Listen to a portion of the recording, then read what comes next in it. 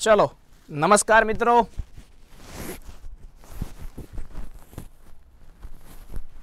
Welcome to Bharat academy.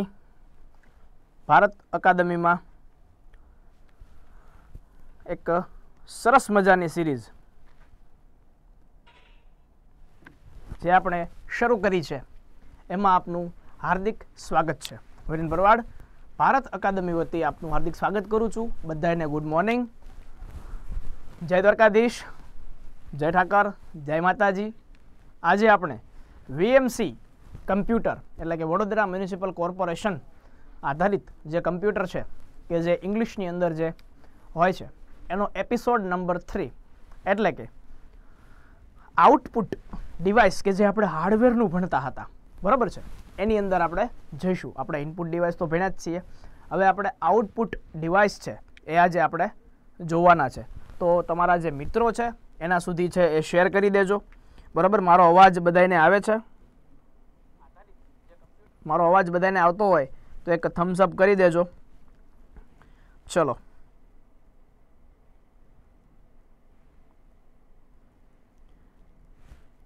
बधा मित्रों ने शेर करी देजो। मारो अवाज आवे छे ने भाई बधाने? बधा लाइव आवी जजो। अवाज आई जतो थम्स अप कही देजो कि भाई मारो अवाज आवे छे।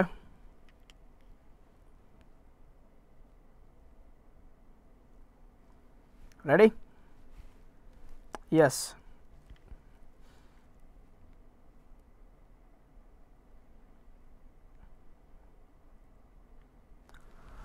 चलो यस यस संजय भाई खराड़ी यस ओके आवे छे, अवाज आवे छे।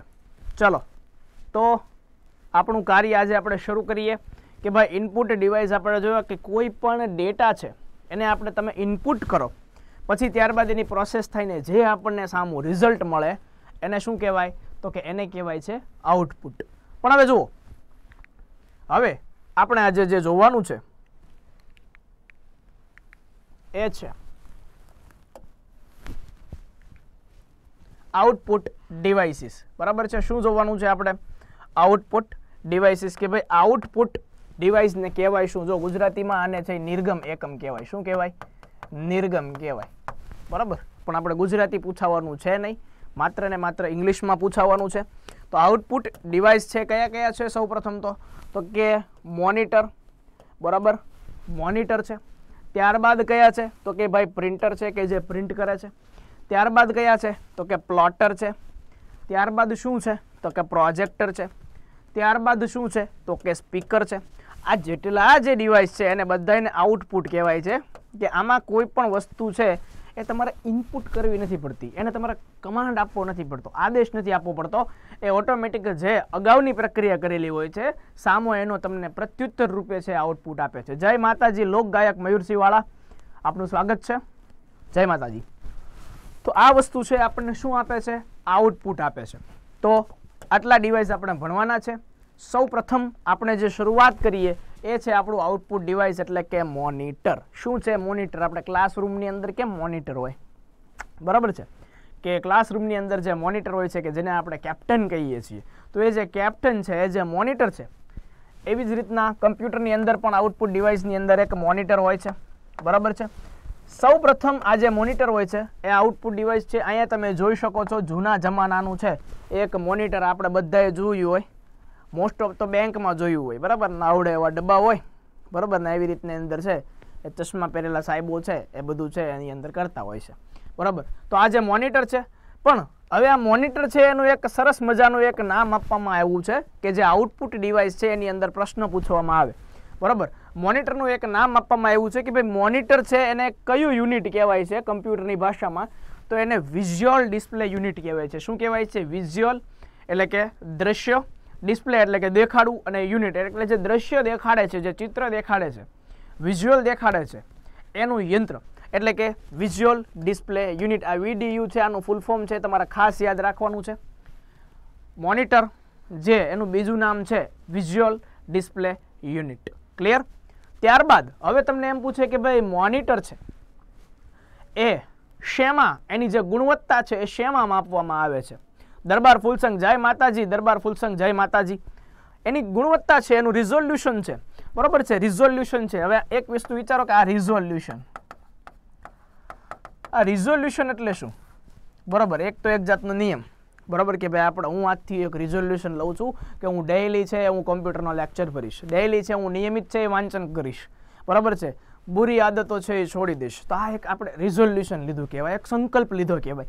પણ કમ્પ્યુટરની પરિભાષામાં રિઝોલ્યુશન એટલે કે એનું અહીંથી તે અહીંયા સુધીનું તમે જે જુઓ છો, બરાબર, એનો માપદંડ, બરાબર, એને રિઝોલ્યુશન કહેવાય છે.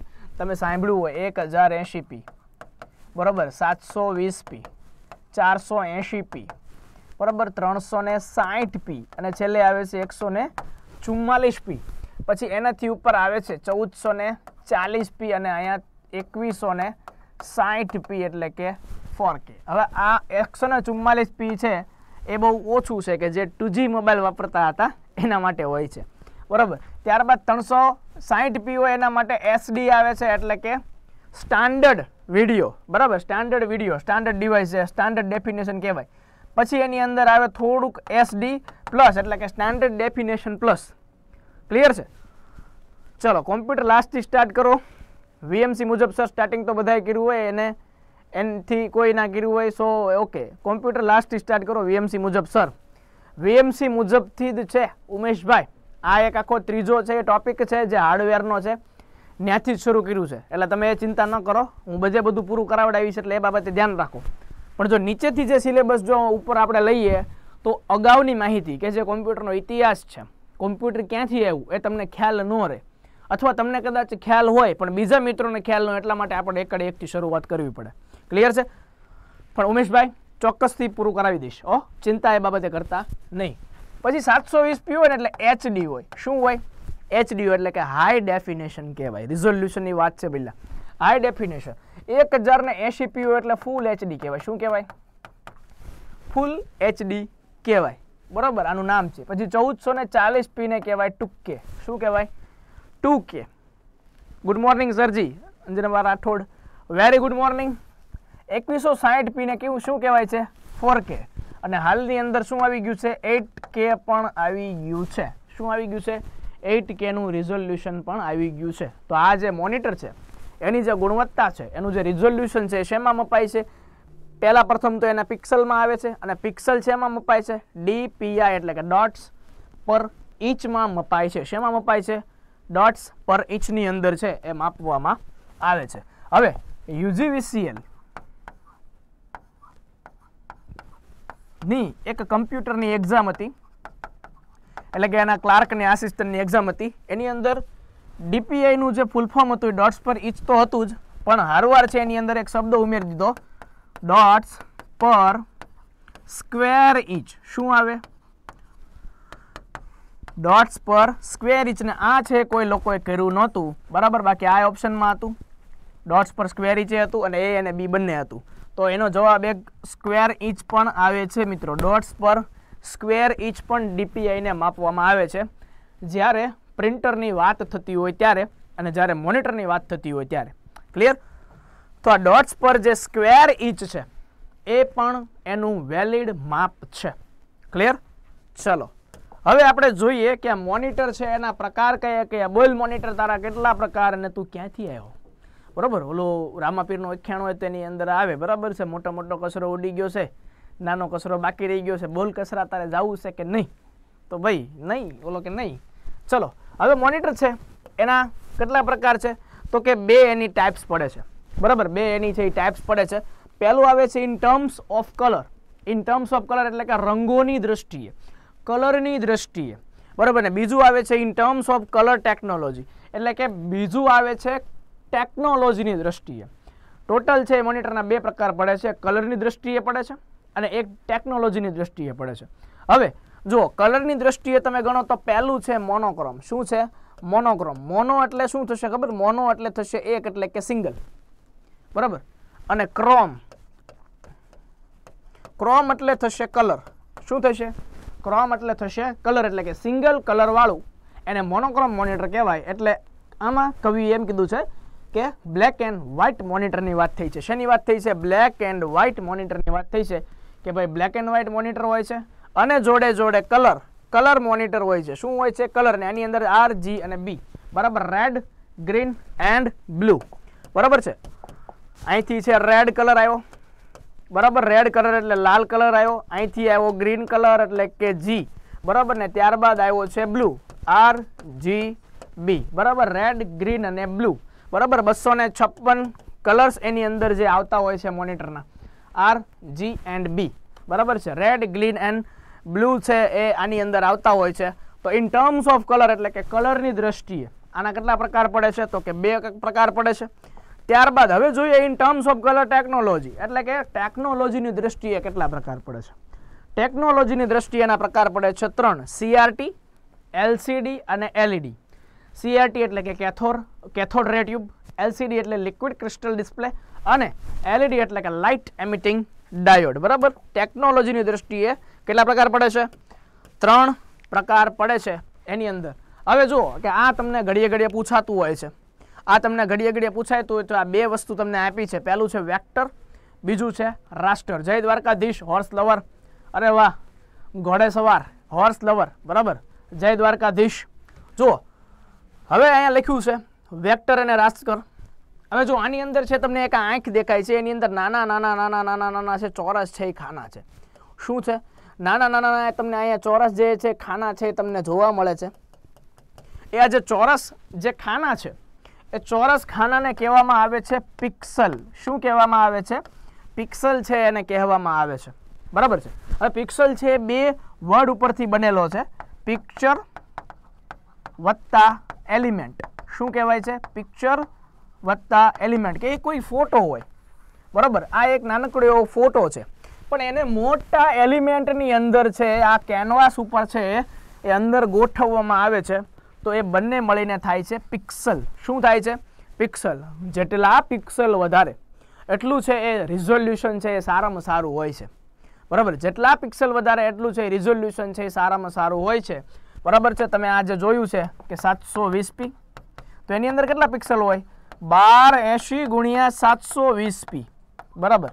720 પિક્સલ એટલે કે આના જે ગુણાકાર થાય એટલા પિક્સલ હોય. ત્યારબાદ એનાથી તમારે થોડુંક સારું રિઝલ્ટ જોઈતું હોય તો 1080p એટલે કે 1920 / 1080p. ત્યારબાદ આવે છે 2K 1440p 2160 × 3460. તો આવી રીતના છે આ બધા પિક્સલ બને છે. તો આ થઈ ગઈ વાત પિક્સલની. ત્યારબાદ આ ઇમેજ જુઓ તો આવે છે વેક્ટર અને રાસ્ટર, બરાબર. શું આવે છે? વેક્ટર અને રાસ્ટર. તો રાસ્ટર એક એવી વસ્તુ છે, રાસ્ટર અને વેક્ટર, જે જોવામાં ઉપયોગમાં લઈ શકાય. એટલે કે આપણે જે જોવામાં ઉપયોગમાં લઈએ છીએ કે એની અંદર છે એ પૂરેપૂરી છે એ પિક્ચરની ડેપ્થ ના હોય. જાણે કે આપણે વોટ્સએપની અંદર જે આપણે ફોટો મોકલીએ છીએ ગેલેરીમાંથી, તો એની સાઇઝ છે એની કેબી છે ઘટી જાય છે. તો એક જાતનું છે એ રાસ્ટર ઇમેજ થઈ કહેવાય, બરાબર. કારણ કે થોડીક ફાઇલ છે એને કમ્પ્રેસ કરીને આપે છે. પણ કોઈ ફાઇલ આપણે પ્રિન્ટિંગમાં મોકલવી હોય તો એને એકદમ ચોખ્ખી હોવી જોઈએ, વ્યવસ્થિત હોવી જોઈએ. તો એ વસ્તુ છે કે જે પ્રિન્ટમાં પણ સારી ક્વોલિટી આપે, કે આપણે જે છાપવાનું છે એની અંદર જે સારી ક્વોલિટી આપે, તો એને શું કહેવાય છે? વેક્ટર ઇમેજ કહેવાય છે. શું કહેવાય છે? વેક્ટર ઇમેજ કહેવાય છે. જો આ નકશો છે તો એની અંદર છે જો વેક્ટર ઇમેજ છે એકદમ ક્લિયર છે, અને જે રાસ્ટર ઇમેજ છે એની અંદર થોડુંક તમને ઝાંખું દેખાય. ક્લિયર? ચલો ત્યારબાદ હવે જોઈએ CRT એટલે કે કેથોડ રે ટ્યુબ. મોનિટરનો એક પ્રકાર છે CRT, કેથોડ રે ટ્યુબ. મિત્રો આ બધા છે થિયરી ભણાવું છું, ત્યારબાદ છે આપણા પ્રશ્નોત્તરી શરૂ થશે. Okay. The element phosphorus is used. હવે તમને એમ પૂછે કે ભાઈ આની અંદર છે કયું તત્વ ઉમેરવામાં આવે છે, બરાબર. અથવા એમ લખ્યું હોય કે in terms of CRT which element is used, બરાબર. તો એનો જવાબ આવશે the element phosphorus is used. એટલે આની અંદર છે ફોસ્ફરસ છે એ ઉપયોગમાં લેવામાં આવે છે, બરાબર. આખી આખી CRT છે તમે જુઓ જાડી હોય છે, બરાબર. અહીંયા છે આખે આખીની રચના સમજાવું કે અહીંયા છે આપણું ટીવી હોય, બરાબર. અહીંયા છે આપણું ટીવી હોય તો અહીંયા છે આખું ફોસ્ફરસ છે એનું દ્વારા આખું ભરેલું હોય. પછી અહીંથી આ જે પાછળની સર્કિટ હોય છે માથે લાંબુ આમાં કેવું ડોગળા જેવું હોય, બરાબર. તો અહીંયા એક ઇલેક્ટ્રોન ગન હોય છે. શું હોય છે? ઇલેક્ટ્રોન નામની ગન હોય છે કે ઠક એવો અવાજ કરે છે, એટલે કે પ્રકાશ છે એને પાવર છે એને પ્રદર્શિત કરે છે. તો ઇલેક્ટ્રોન ગન છે અહીંથી રિફ્લેક્ટ થઈને જશે ક્યાં? ફોસ્ફરસ સુધી. ક્યાં જશે? ફોસ્ફરસ સુધી. અને જુઓ તમે ફોસ્ફરસની આખી કરો ને કે ભાઈ તમે વેક્યુમમાં જે હોય તો એ ફોસ્ફરસ છે એ તમે જેવી ઇલેક્ટ્રોન ઉપર જાઓ એટલે ઝબકે અને જે રંગ ઉત્પન્ન કરે ત્યારબાદ છે તમને એ જે ટ્યુબ દ્વારા એની અંદર આખી ટ્યુબ ભરેલી હોય, આખી ટ્યુબ ભરેલી હોય. તો એ જે ટ્યુબ દ્વારા છે તમને ચિત્ર છે એ પછી પ્રદર્શિત કરવામાં આવે છે. તો આની અંદર છે મુખ્ય તત્વ છે પહેલાં તો ફોસ્ફર આવે છે અને બીજું છે ઇલેક્ટ્રોન ગન. શું આવે છે? ઇલેક્ટ્રોન ગન છે એ આવે છે. ઓકે, તો આખું ઇલેક્ટ્રોન ગનથી છે ડાયરેક્ટ અહીંયા આવી જાય છે અને પાછળ છે એની કનેક્ટર પિન છે એ હોય છે. પણ હવે આ જે CRT છે એની અંદર છે ખૂબ જ માત્રામાં ફોસ્ફરસ ભરેલો હોય છે અને આ શું કરે છે? સૌથી વધારે પાવર કન્ઝપ્શન. શું કરે છે? પાવર કન્ઝપ્શન કે સૌથી વધારે છે પાવર. જો તમે પહેલાંના જમાનામાં જોયું હોય ને તો પહેલાંના જમાનામાં આપણા આવા ટીવી હતા તો ટીવીને શું કરતા ખબર છે? આપણે હાલતું નહોતું તો માથેથી 2-3 ફટાકા મારતા, આમ ઝાપટ મારતા, 1 2 આમ 3-4 ફટાકા મારો એટલે ઓટોમેટિક હરખું થઈ જાય. ઓલા આમ ઝરમરી આવતા, બરાબર. દૂરદર્શનની ડીશ હોય ને તો ઝરમરી આવતા, પણ 2 ઝાપટ નાખો કે નહીં એટલે છે ટીવી હરખું થઈ જતું. તો તમને એમ થાય કે વાહ મિરેકલ.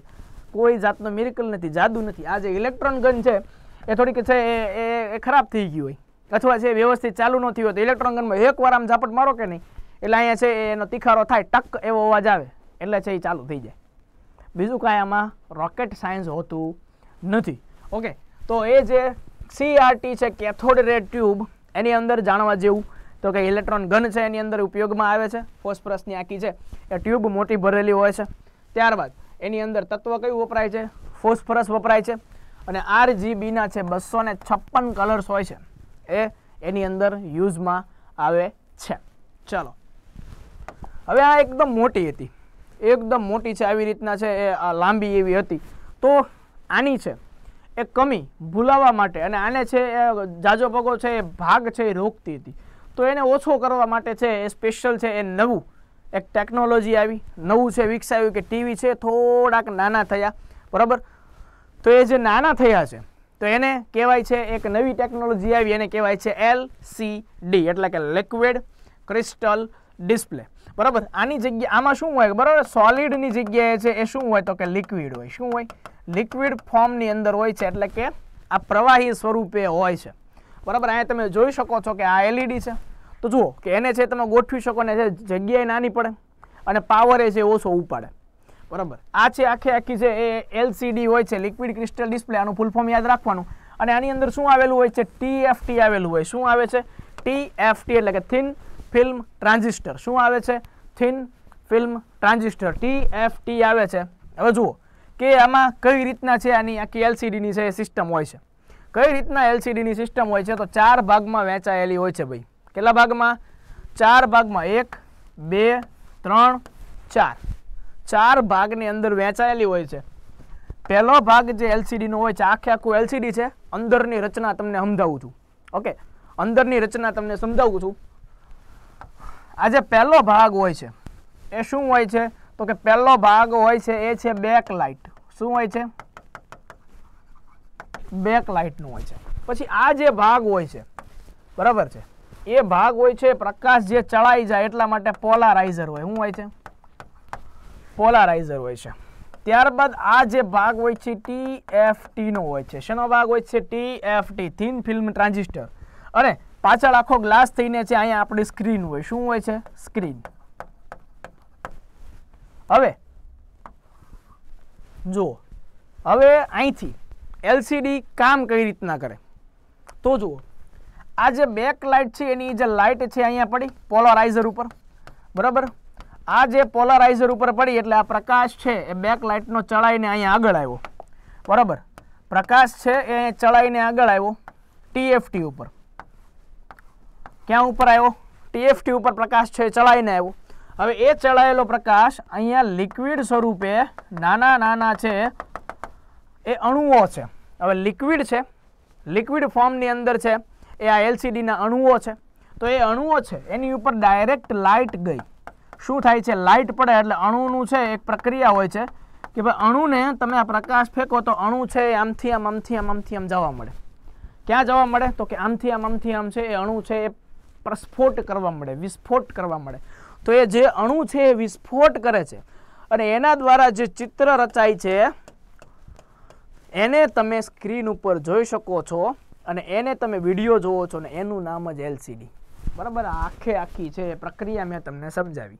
બરાબર છે, એટલે કે બધો છે પ્રકાશ છે એ પોલારાઇઝરથી આખો ચડાઈને TFT ઉપર આવે છે અને ત્યારબાદ અણુઓનો વિસ્ફોટ થઈને અહીંયા છે તમને એ વસ્તુ દેખાય છે. તો આ છે એ LCD હોય છે. શું હોય છે? LCD હોય છે. પણ હવે આની પણ એક દુર્બળતા છે, આની પણ એક નિર્બળતા છે કે ભાઈ આમાં વાંધો ક્યાં પડે? તો જો આ LCD છે ને, આ LCD આની એક છે એ કમી શું છે? પ્રોઝ હોય એન્ડ કોન્સ હોય, એટલે કે સારી વસ્તુ હોય અને ખરાબ વસ્તુ હોય. LCD છે હું જો આમ જોઉં ને, મારી નજરમાં સામું જોઉં ને તો જ મને દેખાય. થોડુંક હું આ બાજુ આવીને જોઉં તો હું LCD બાજુ જોઉં તો LCD બાજુ મને દેખાશે નહીં, થોડુંક કાળા કલરનું ઝાંખું દેખાય. પછી હું આ બાજુ જોઉં તો એ મને થોડુંક છે એ શું દેખાય? બ્લેક એન્ડ વ્હાઇટ જેવું દેખાય. એટલા માટે એ LCD છે એની મારે બરોબર સામું જ બેસવું પડે. તમને પ્રશ્ન થાય આવું શા માટે? તો આની અંદર મિત્રો શું છે? બેક લાઇટ આવેલી હોય છે. શું છે? Back light. આ બેક લાઇટ કેટલી છે મિત્રો? એક છે ને આની અંદર માત્ર ને માત્ર એક બેક લાઇટ આપેલી છે. એટલે કે લાઇટ છે એ કેટલી છે? એક છે. પણ આનાથી નવું વર્ઝન છે. આની જે કમી છે એ ફેરવવા માટે એક નવું વર્ઝન આવ્યું જેને કહેવાય છે LED. શું આવે છે? LED એટલે કે લાઇટ એમિટિંગ ડાયોડ. બરાબર, શું આવે છે? Light emitting diode. તો આ જે ચાર જે પ્રક્રિયા કરી તો બરાબર જ છે, પણ અહીંયા છે એ બેક લાઇટ કેટલી હતી? બેક લાઇટ છે અહીંયા એક હતી, પણ અહીંયા છે એ હજારોની સંખ્યામાં એ લોકોએ ડાયોડ ઉમેરી દીધા. શું ઉમેરી દીધા? ડાયોડ ઉમેરી દીધા. હવે ડાયોડ એટલે શું છે ભાઈ ખબર? ડાયોડ એટલે એક જાતના નાનકડા એવા ટ્રાન્ઝિસ્ટર જેવા નાનકડા એવા લાઇટ કે જે સ્વયં પ્રકાશિત થાય છે. બરાબર છે, સ્વયં પ્રકાશિત છે એ ડાયોડ થાય છે, એટલે કે પોતે પોતાનો કલરે બદલે છે અને સ્વયં બદલે છે. બરાબર, કાંચિંડા છે, કાંચિંડા. આ ડાયોડ છે અત્યારમાં 3જા નંબરે છે. કેટલામાં નંબરે છે? 3જા નંબરે છે રંગ બદલવામાં. 2જા નંબરે કાંચિંડા છે. શું છે? કાંચિડા છે એ રંગ બદલવામાં 2જા નંબરે છે ને 1લા નંબરે કોણ છે ખબર પડી ગઈ, સમજી ગયા. માણસ છે. માણસનો છે એ રંગ ઘડીક વારમાં બદલે છે, ખબર જ નથી પડતી કે અમદાવાદ ને નીકળે રાજકોટ, ખબર પડે જ નહીં. બરોબર, એટલે રંગ બદલવામાં છે એ 3જા નંબરે છે ડાયોડ, 2જા નંબરે કાંચિડા છે અને 1લા નંબરે માણસ છે એ એકદમ યથાવત છે અને 2050 સુધી એને કોઈ બદલી શકશે પણ નહીં. બરાબર, એટલે માણસ છે એ ઘડીક છે એ રંગ બદલે છે. ચલો, તો એ જે આની અંદર હજારોની સંખ્યામાં જે ડાયોડ હોય છે એ પોતે પ્રકાશ ફેંકે છે, એટલે સ્વયં પ્રકાશિત હોય છે, એટલે બધી બાજુથી આ LED ને પ્રકાશ મળશે બધી જગ્યાએથી. એટલા માટે છે આપણે LED ની અંદર જોઈએ છીએ કે તમે આ બાજુ ઊભા રહો તો પણ તમને વ્યવસ્થિત રીતે બતાશે અને આ બાજુ ઊભા રહ્યો તો પણ તમને વ્યવસ્થિત રીતે બતાશે. ક્લિયર? તો આ LED થયું. હવે આનાથી ઇમ્પ્રૂવ વર્ઝન છે, નવું આવ્યું છે OLED. OLED એટલે શું ભાઈ? Organic LED. શું આવે છે? Organic LED. એટલે ઓર્ગેનિક એટલે શું થશે? Natural colour. બરાબર, એકદમ ઓર્ગેનિક પ્રાકૃતિક કલર. એટલે કે પ્રાકૃતિક કલર છે એકદમ સરસ મજાના છે કલર હોય અને ઓર્ગેનિક જે ટીવી છે OLED છે એ કહેવાય છે. OLED કર્વ ટીવી, આમ વાંકા ટીવી આવે. ટીવી છે આખું આમ સેમસંગનું વાંકું. બરાબર છે, હવે વાંકા પિક્ચર જોવાના છે એ આપણે પૈસા દેવાના 1.5 થી 2 લાખ એવા ટીવીના. આમ વાંકું ટીવી જોવાના. બરાબર છે, અહીંથી આમ થોડુંક છે એ વળેલું આવે, પણ એની કરતાં છે એ 50,000 રૂપિયાનું પ્રોજેક્ટર લઈ લો અને 20-30 હજાર રૂપિયાનો પડદો લઈ લો અને પિક્ચર સરસ મજાનું છે યુટ્યુબની અંદર ચડાવો, આખા ગામને દેખાડો, મેરમાં મંડળું નથી લાગતું તોય પૈસા મળે. બરાબર છે, ટિકિટ લેવાઈ જાય તો એ ધંધો કરાય. Okay, Hitesh Rathod, good morning સરજી. Very good morning Hiteshbhai. Okay, તો ત્યારબાદ આવ્યું છે ક્વોન્ટમ. હાલમાં જે નવું છે એ ક્વોન્ટમ ડોટ ટીવી છે, એટલે કે નાનકડી એવી પેન છે એના કરતાં નાનું ટપકું હોય તો ક્વોન્ટમ ડોટ છે. આ બધા ટીવીની કિંમત છે 3 થી 4 લાખ સુધીની હોય છે, જે આપણે એની કોઈ જરૂર નથી. બરાબર, પછેડી હોય એટલી જ હોળ તણાઈ આવી એક કહેવત છે, ગઢિયા બુઢિયા કહી ગયા છે. ઓકે, તો લાઇટ એમિટિંગ ડાયોડ. ત્યારબાદ હવે આ વસ્તુ એક આવી છે ભાઈઓ કે આ વસ્તુ તમે વાપરી તો ખરી, પણ આને કનેક્ટ કઈ રીતના કરો?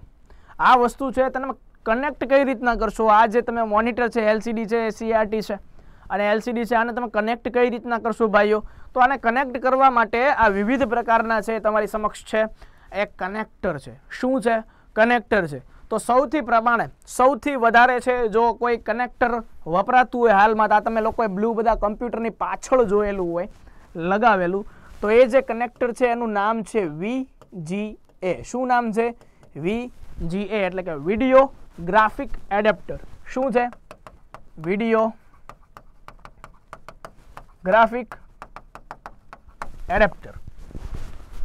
આ જે VGA છે એ સામાન્ય CRT મોનિટરમાં, LCD મોનિટરમાં અને LED મોનિટરમાં પણ ઉપયોગમાં આવે છે. બરાબર છે? તો આ એનું કનેક્ટર છે. પછી ત્યારબાદ છે તમને આ વ્હાઇટ કલરનું જે જોવા મળે છે, તો આ એક બીજું કનેક્ટર છે, એનું નામ છે SVGA. શું નામ છે? SVGA. પણ SVGA ન કહેવું હોય તો બીજું નામ છે DVI. શું નામ છે? DVI, digital video interface. શું છે? Digital video interface. હવે તમને એમ થાય કે આ વ્હાઇટ કલરનું છે, આ કઈ જગ્યાએ ઉપયોગમાં આવતું હશે? તો જુઓ કે કોઈ પણ જાતની છે તમે કથા જુઓ છો, મોરારી બાપુની કથા જુઓ છો, તો એ જે કથા બોલે છે, તો કથા છે તો એની અંદર સભા મંડપની અંદર હજારોની સંખ્યામાં છે એ બધા લોકો છે, ભાવિ ભક્તજનો છે, એ કથા છે સાંભળવા આવતા હોય. મોરારી બાપુ છે એ ઠેઠેના વ્યાસપીઠ ઉપર બેઠા હોય છે, પણ જે 50,000મો જે વ્યક્તિ છે એને મોરારી બાપુ છે એ સ્પષ્ટ દેખાતા નથી. અવાજ સંભળાય છે પણ મોરારી બાપુ દેખાતા નથી. તો હવે એને દેખાવા માટે શું કરવાનું? તો જે આયોજકો હોય છે, કથાના જે આયોજકો હોય છે એ શું કરે છે? તો કે ભાઈ અમુક અંતરે છે શું મૂકે છે? LED મૂકી દે છે. અમુક અંતરે એ છે LED મૂકી દે છે, જેનીથી બાપુ જે બોલે એ એકદમ પ્રત્યક્ષ એને બતાય છે. તો આ જે LED છે એની પાછળ જે કનેક્ટર વપરાય છે, જે કનેક્ટ કરવા માટે, એ આ પોર્ટને કહેવાય છે DVI. શું કહેવાય છે? DVI, digital video interface. I think okay તમે છે એ સમજી ગયા હશો. બરાબર? તો એને ડિજિટલ વિડિયો ઇન્ટરફેસ કહેવાય છે. ત્યારબાદ સૌથી વધારે વપરાય છે એવું આ છે HDMI. હાલના જમાનાની અંદર જે હાલમાં સૌથી વધારે ઉપયોગમાં આવે છે, જે કોડ સૌથી વધારે બધા જ એટલે કે બધા જ હાલની અંદર છે ઉપયોગમાં આવી ગયું છે, ગ્રાફિક્સ કાર્ડથી લઈને બધી રીતના ઉપયોગમાં આવી ગયું છે, તો એનું નામ છે HDMI એટલે કે હાઈ ડેફિનેશન મલ્ટીમીડિયા ઇન્ટરફેસ. શું કહેવાય છે? મીડિયા નહીં, મલ્ટીમીડિયા ઇન્ટરફેસ. બરાબર? હાઈ ડેફિનેશન મલ્ટીમીડિયા, કે આ હાલની અંદર તમામ છે રિઝોલ્યુશન વાઇઝ અને બધી રીતના છે સારું છે. હવે તમને એમ થાય, પ્રશ્ન થાય કે આ બધાયથી અલગ કઈ રીતના પડે છે? બરાબર છે? તો અલગ એ માટે પડે છે કારણ કે આ VGA છે અને આ જે DVI પોર્ટ છે એની અંદર માત્ર ને માત્ર તમે વિડીયો જોઈ શકો. શું જોઈ શકો? વિડીયો જોઈ શકો. પણ આ જે HDMI છે એની અંદર તમે ઓડિયો જોઈ શકો, ઓડિયો સાંભળી શકો અને વિડીયો પણ છે જોઈ શકો. ઓડિયો વત્તા વિડીયો આની અંદર છે બંને છે એક સાથે કમ્બાઈન આવી જાય છે. શું થઈ જાય છે? કમ્બાઈન આવી જાય છે. એટલા માટે આ HDMI જે કેબલ છે અને HDMI જે આ છે એનો પોર્ટ આવે અને આ છે બે કેબલ આવે, બધા છે એ બંને જગ્યાએ છે વ્યવસ્થિત રીતે ઉપયોગમાં આવે છે. ક્લિયર? ચલો, તો આ વસ્તુ તમારે ક્લિયર થઈ ગઈ કે કઈ રીતના પોર્ટ આવે છે, કઈ રીતના શું આવે છે. ઓકે, ત્યારબાદ આવે છે પ્લોટર. શું આવે છે? પ્લોટર. આ પ્લોટરનો ઉપયોગ શું છે? તો કે four printing large maps and posters, એટલે કે મોટા મોટા નકશા છે, તમે જે એટલાસનો નકશો તમે જોવો છો એ જેમાં પ્રિન્ટ કરવામાં આવે છે એને શું કહેવાય છે? પ્લોટર કહેવામાં આવે છે. અને મોટા મોટા નકશા અને જે એને પોસ્ટર હોય છે એની અંદર પ્રિન્ટ થાય છે. અને સૌથી વધારે જો આની અંદર પ્રિન્ટ થતું હોય તો મેડમ ક્યુરીએ શોધ કરેલી કે જેનું નામ છે રેડિયમ. શું છે? રેડિયમ. તો આ જે રેડિયમ છે એને બનાવવામાં અને એને છે બનાવવામાં તો નહીં, તો એને કટ કરવાની અંદર છે આનો ઉપયોગ થાય છે, કે જે તમે ખટરા પાછળના જે સુવાક્યો છે તમે એને જોઈ શકો છો કે આ જે રેડિયમ છે એની અંદર ઉપયોગમાં આવે છે. બરાબર? ખટરાની પાછળ છે લખેલું છે હોન ઓકે પ્લીઝ. બરાબર છે? એટલે એને કાંઈ ખબર ન પડે કે હોન ઓકે પ્લીઝનો મતલબ શું થાય. પછી નીચે છે ને સરસ મજાના છે એ જિંદગીમાં છે ઉપયોગી એવા ખટરાની અંદર વાક્ય લખેલા હોય, બરાબર છે. પઢાઈ જીવન કા આધાર હે, બરાબર છે, એટલે કે ભણો નકર અમારી જેમ ખટરા આંકવાનો વારો આવશે, બરાબર. પઢાઈ જીવન કા આધાર હે. પછી નીચે છે એ સરસ મજાનું નવું લખ્યું હોય, બરાબર છે. હિન્દીમાં કોઈક છે એ બહારથી આવ્યા હોય, આપણે એને ભૈયા કહીએ, બરાબર. તો બહારથી એને આવ્યો હોય તો એમ લખો બહુત કમ્પી મેરી રાની મહેંગા હે ये इराक का पानी, બરાબર. એટલે એવું બોલે કે બહુત કમ્પી મેરી રાની મહેંગા હે ઇરાક કા પાની. એટલે આવું નવું નવું નવું છે એ લાવ્યા જ રાખે. હવે છે એ પાછું માર્કેટમાં નવું આવ્યું, અમારી જેવું થાય તો કરો નકર જોયા કરો. આવું આવું નવું લખાઈ ગયું છે, બરાબર, કે અમારી જેવું થાય તો કરો બાકી જોયા કરો. એટલે આ પ્લોટર છે એ રેડિયમની અંદર ઉપયોગમાં આવે છે, બરાબર. રચના બેનર, યસ બેનર નહીં, બેનર છે એની અંદર પ્લોટરનો ઉપયોગ નથી થતો. બેનર છે એની અંદર ફ્લેક્સ મશીનનો ઉપયોગ થાય છે. શેનો ઉપયોગ થાય છે? ફ્લેક્સ મશીનનો ઉપયોગ થાય છે. ઓકે, ચલો ચલો તો જોઈએ હવે આગળ. ત્યારબાદ આ આવે છે સ્પીકર. ડીજે વાલે બાબુ મેરા ગાના બજા દો, બરાબર. આ બધા જે રાઇફલે જે રાહાડા રમાડે છે તો એની અંદર જે સૌથી વધારે જે ફાળો છે, તો જે સૌથી વધારે એમ કહેવાય કે અવાજ આવે છે, અવાજનો આમ કે વિસ્ફોટ કરે છે, બરાબર છે. ચાલુ ગાડીએ ધબધબાટી બોલાવે છે ને ગાડીઓમાં આમ કહેવાય ને કે ભૂકા કાઢે છે, તો એવા છે એ સ્પીકર છે. કે જે સ્પીકર છે એ કેવું છે? આઉટપુટ ડિવાઇસ છે. આપણે જે બોલીએ છીએ એ શું છે? તો કે માઇક છે. તો માઇક છે ઇનપુટ છે, પણ એનો અવાજ ક્યાં જાય છે ભાઈ? અવાજ કઈ બાજુ આવે છે? સ્પીકરથી આવે છે. એટલે સ્પીકર છે આપણું આઉટપુટ ડિવાઇસ કહેવાય. તો સ્પીકરની ડેફિનેશન શું છે? It is an output device that received sound in the form of electric current. એટલે કે ઇલેક્ટ્રિક કરંટના સ્વરૂપમાં એ જે અવાજ છે એને મેળવે છે. It needs a sound card connected to a CPU that generates sound via card. એટલે કે એને એક સાઉન્ડ કાર્ડ છે એ જોઈએ. અંદર એક નાનકડી એવી ચીપ આવે સીપીયુની અંદર કે જેને આપણે સાઉન્ડ કાર્ડ કહીએ, એના દ્વારા છે આપણને અવાજ છે એ મળે છે, બરાબર છે. અહીંયા છે એ સ્પીકર આપેલા છે, તો સ્પીકર છે એ આઉટપુટ ડિવાઇસ છે. હવે કમ્પ્યુટરની પાછળ જો આવા ત્રણ છે પોર્ટ હોય સૌથી નીચે, આ જે ત્રણ જે પોર્ટ હોય છે એમાં જે પહેલો જે ગુલાબી કલરનો પોર્ટ હોય છે એ શેનો હોય છે? માઇકનો પોર્ટ હોય છે. શેનો હોય છે? માઇકનો પોર્ટ હોય છે. હવે તમને એમ પૂછ્યું તો સ્પીકરનો પોર્ટ કયો? સ્પીકરનો પોર્ટ છે એ ગ્રીન કલરનો હોય. આ જે ગ્રીન કલરનો જે પોર્ટ છે અહીંથી અવાજ આવશે, તો એ કયા કલરનો હોય છે? ગ્રીન કલરનો હોય છે. કે એની અંદર આપણે કોઈ પણ સ્પીકર હોય એની જે પિન છે એ આની અંદર આપણે એટેચ કરવાની. ત્યારબાદ આ છે એ તમારે MIDI, બરાબર છે, મીડી ડિવાઇસ હોય કે જે કોઈ કેશિયો હોય કે કોઈ પણ એસપીડી વસ્તુ હોય વગાડવાનું હોય એની અંદર એન્ટર કરવું હોય તો એની અંદર થાય છે. ક્લિયર છે? તો આ સ્પીકર છે એ પણ સરસ મજાનું એક આઉટપુટ ડિવાઇસ છે. ત્યારબાદ આપણે જોઈએ હેડફોન. કાનની અંદર છે એ બધા નાખી દેતા હોય છે જે એને બહારની દુનિયાથી છે વિરક્ત કરી નાખે.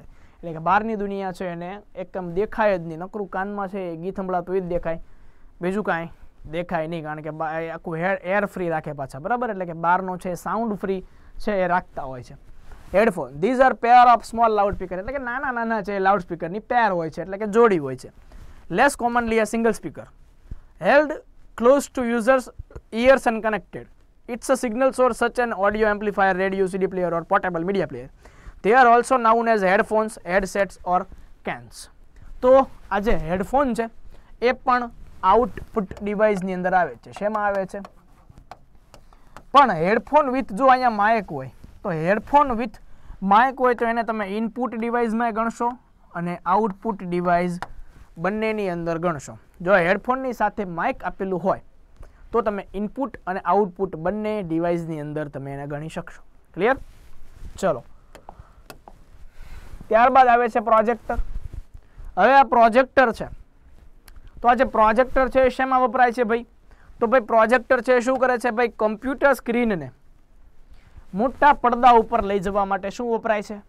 પ્રોજેક્ટર વપરાય છે. કમ્પ્યુટર સ્ક્રીનને મોટા પડદા ઉપર. Is an output device which is used to project and information of the computer onto a large screen, so it can be viewed by a large group of people simultaneously. Projectors are widely used for classroom training or conference halls with a large audience. It provides a temporary display. There are mainly two types of projector, બરાબર, LCD અને DLP projector. તો આ જે projector છે અહીંયા તમે જોઈ શકો છો એનું શું કામ છે તો કે જે કમ્પ્યુટરની જે ડિસ્પ્લે છે એને મોટા પડદા ઉપર છે એ વિસ્ફારિત કરવા માટે છે એ જોઈએ છે. એચસી મેન્સ માટે ટેસ્ટ લાવો. હાર્દિકભાઈ આવી જશે. ત્યારબાદ હવે આવે છે વોઇસ રિસ્પોન્સ. શું આવે છે? વોઇસ રિસ્પોન્સ આવે છે. જે આપણે બોલીએ છીએ એનો સામો આપણને જે જવાબ આપે છે એને શું કહેવાય છે? વોઇસ રિસ્પોન્સ કહેવામાં આવે છે. વોઇસ રિસ્પોન્સની અંદર મુખ્યત્વે શું આવે છે તો કે જો તમે ગૂગલ યુઝ કરતા હો તો ગૂગલનું આવે છે ગૂગલ આસિસ્ટન્ટ. શું આવે છે? ગૂગલ આસિસ્ટન્ટ, કે જેનું નામ છે ઓકે ગૂગલ. શું નામ છે? Okay Google. જો તમે એમેઝોન યુઝ કરતા હો તો કે જે એમેઝોનની જે તમે યુઝ કરતા હો તો એમેઝોનની અંદર એક આવે છે એનું નામ છે એલેક્સા. શું આવે છે? એલેક્સા. ઓલું આવે છે ખબર એમેઝોનની અંદર Alexa. Alexa please play the song, એટલે એલેક્સા છે એ ગીત વગાડવા મળે. એલેક્સા સ્ટોપ, એટલે એલેક્સા છે બંધ થઈ જાય. તો જે એલેક્સા છે એ શું છે? એક જાતનો વોઇસ રિસ્પોન્સ છે.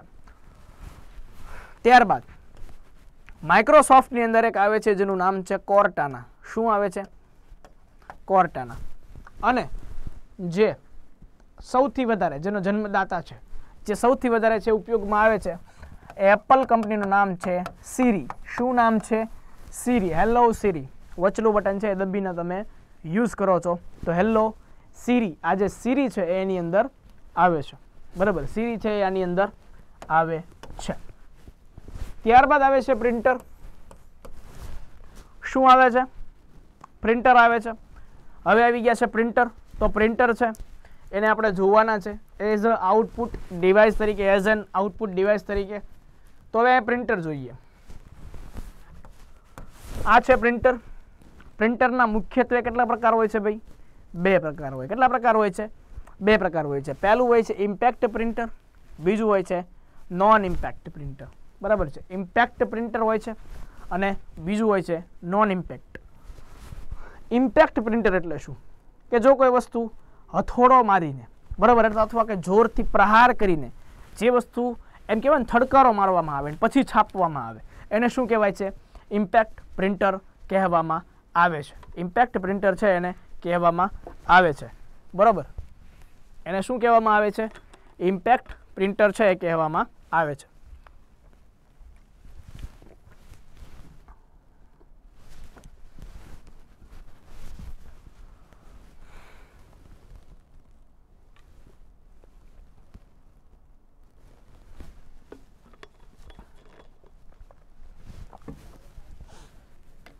હવે જે વસ્તુ પેપરને અડતી નથી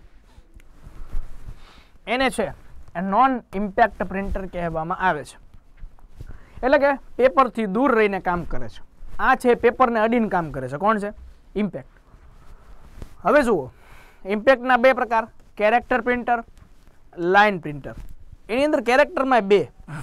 કેરેક્ટર એટલે શું? આંકડા છાપી શકતો હોય એ. પહેલું છે ડેઝી વ્હીલ, બીજું છે ડોટ મેટ્રિક્સ. પછી અહીંયા ડ્રમ, ચેન અને લાઇન. આપણા માટે સૌથી ઉપયોગી હોય એવા આ છે નોન ઇમ્પેક્ટ પ્રિન્ટર. એની અંદર પહેલું ઇન્કજેટ, બીજું છે લેઝર અને ત્રીજું છે થર્મલ. આ છે આપણા માટે ખૂબ જ ઉપયોગી છે. હવે જુઓ, સૌ પ્રથમ આપણે જોઈએ તો ડેઝી વ્હીલ પ્રિન્ટર, એટલે કે જૂની ટેકનોલોજીના પ્રિન્ટર છે.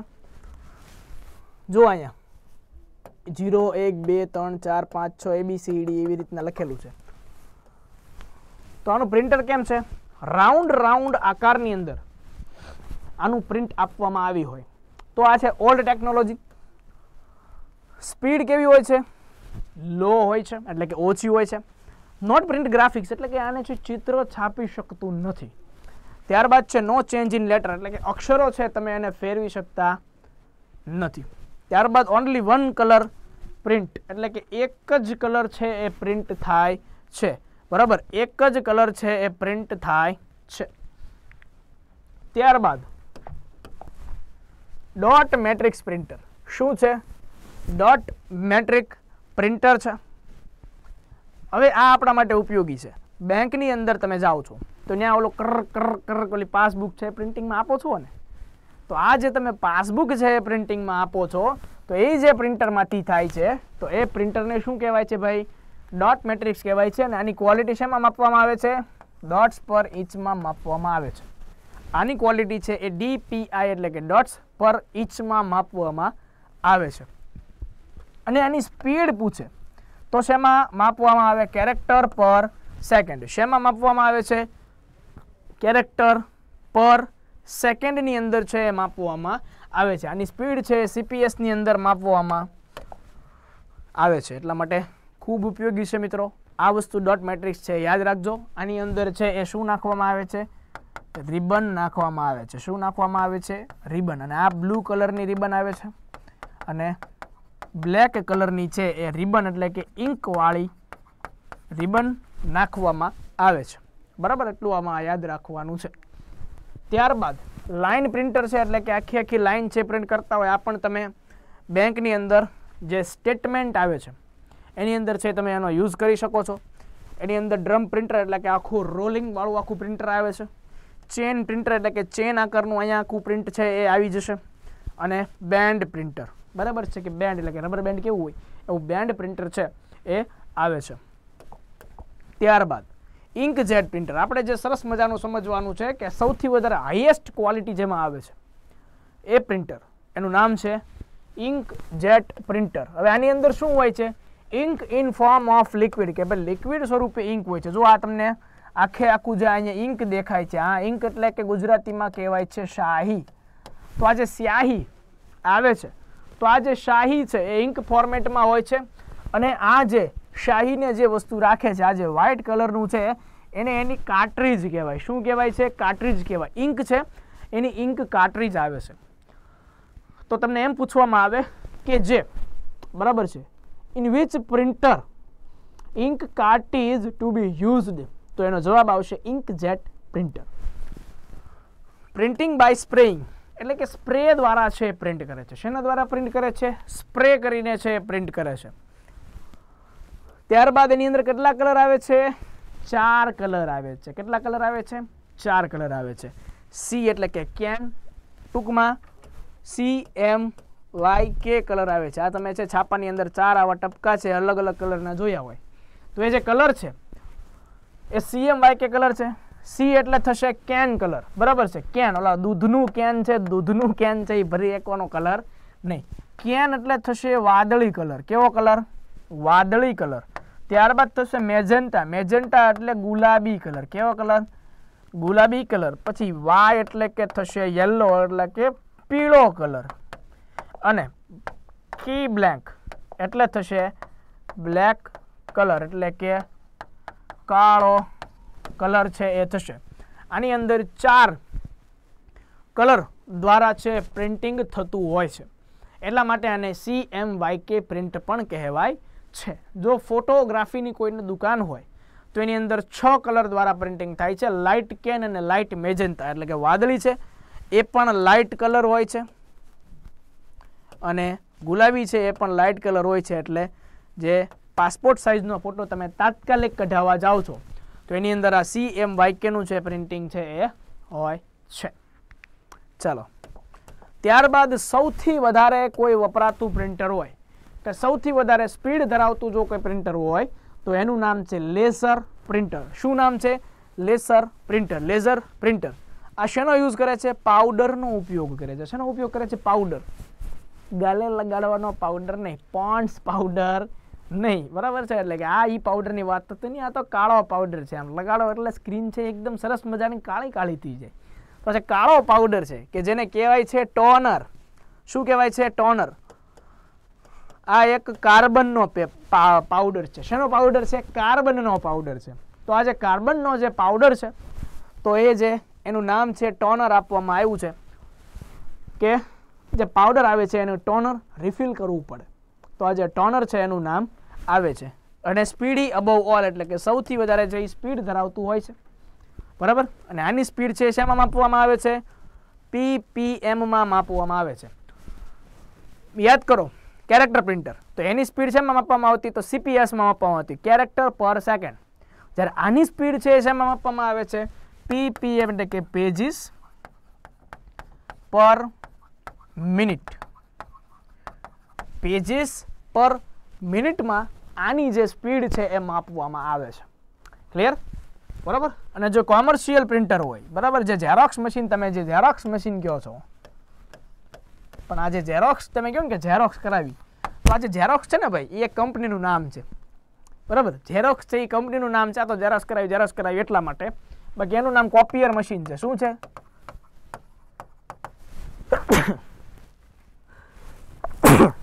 કોપિયર મશીન છે એનું નામ છે.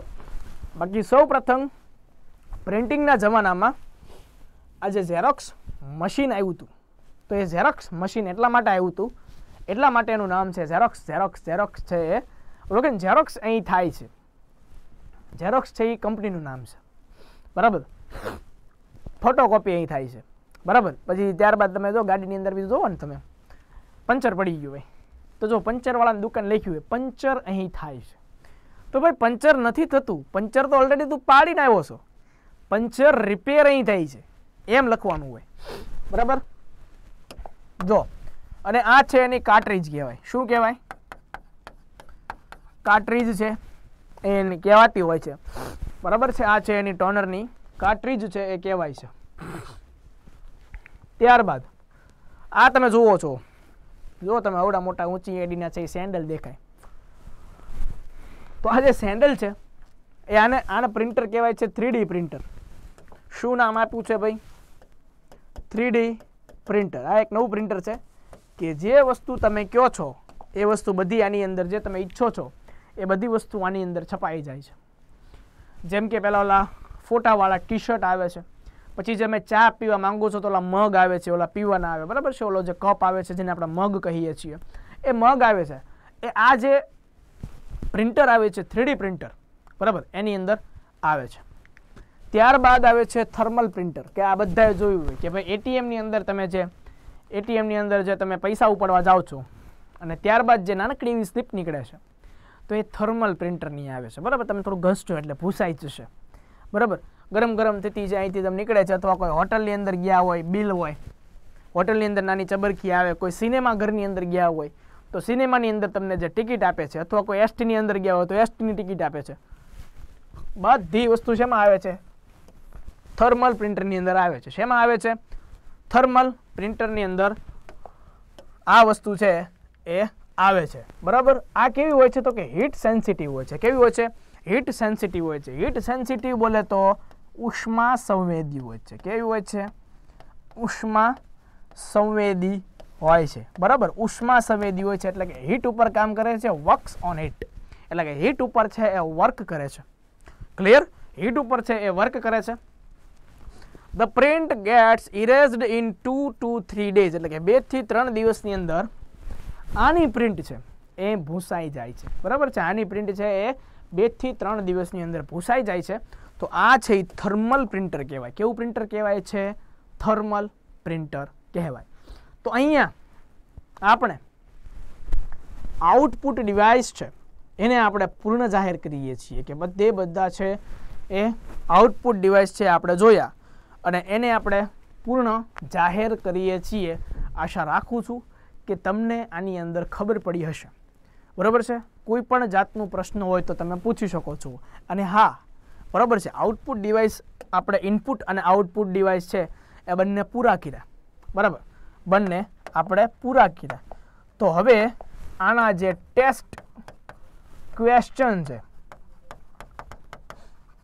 ટેસ્ટ સ્વરૂપે ક્વેશ્ચન કે ઇનપુટ ડિવાઇસ અને આઉટપુટ ડિવાઇસના NCERT બેઝ જે આના ક્વેશ્ચન છે, કે જે આની પ્રેક્ટિસ છે કે હવે આ પરીક્ષામાં પ્રશ્નો કઈ રીતના પૂછાય, તો એનો લેક્ચર આપણે છે લોજિકલ કોન્સેપ્ટ ઓનલી, જોરદાર, થેન્ક યુ. એનો જે આપણે લેક્ચર છે એ આજે સાંજે ગોઠવીશું. ક્યારે ગોઠવીશું? આજે સાંજે ગોઠવીશું, કે માત્ર ને માત્ર આના પ્રશ્નોત્તર હોય. ઇનપુટ ડિવાઇસ અને આઉટપુટ ડિવાઇસ જે આપણે લીધા છે, જે આપણે ભણ્યા છીએ એનું જે આ છે પ્રશ્નો છે, જે તમે આજે 2 લેક્ચરની અંદર જે તમે ભણ્યા છો એપિસોડ 2 અને 3 માં, એનો આ જે ટેસ્ટ છે એપિસોડ 4 ની અંદર આવશે. એ જે ટેસ્ટ છે એની અંદર અમુક પ્રશ્નો હશે. એ સમગ્ર પ્રશ્નો શેમાં હશે? ઇંગ્લિશમાં હશે.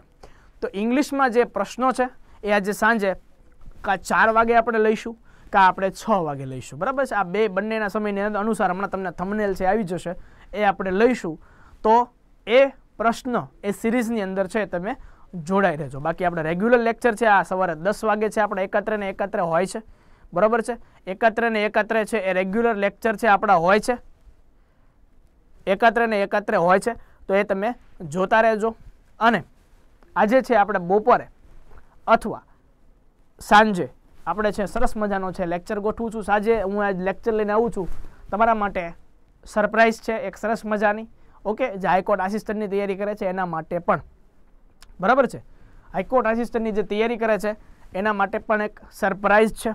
તો એ તમે આવનારું હમણાં જે થંબનેલ હશે એની અંદર તમે જોઈ શકશો. બરાબર છે? તો આઈ થિંક કે તમને ખબર પડી હશે. ખબર પડી ગઈ ને ભાઈ? ટપો પડ્યો બધાયને? બરાબર? કયો ભાઈ? આ સરસ મજાના હાથ છે એના દ્વારા ભણાવ્યું છે અને એના દ્વારા છે તમે યાદ રાખો. ખૂબ ખૂબ આભાર સર. Manishbhai thank you. બરાબર છે? ઉમાશંકર જોશી છે એની મને એક પંક્તિ યાદ આવે. ઉમાશંકર જોશીની એક મને પંક્તિ આવે કે 3 વાના દીધા મુજને નાથ, 3 વાના મુજને દીધા હયું મસ્તક અને હાથ. કે ભાઈ 3 વાના મુજને દીધા હયું મસ્તક અને હાથ, બહુ દઈ દીધું નાથ, બહુ દઈ દીધું નાથ, જા હવે ચોથું નથી માંગવું. બરાબર? કે ભાઈ 3 વાના મુજને દીધા હયું મસ્તક અને હાથ, 3 વાના મને આપી દીધા છે, બહુ દઈ દીધું. બરાબર? હયું મસ્તક અને હાથ આપી દીધા, હવે મહેનત આપણે કરવાની છે, જા હવે ચોથું નથી માંગવું. બરાબર છે? Thank you. ઓકે અર્ચના, બરાબર, વેલકમ. તો ભાઈ આપણે છે એ આજે બપોર પછી એટલે સાંજે મળીએ છીએ નેક્સ્ટ લેક્ચરની અંદર, કે જે આપણો પ્રશ્નોત્તરીનો લેક્ચર હશે. બરાબર છે? તો એમાં મળીએ છીએ. મળીએ નેક્સ્ટ લેક્ચરમાં. ત્યાં સુધી આપ જોતા રહો. જય હિન્દ, જય ભારત.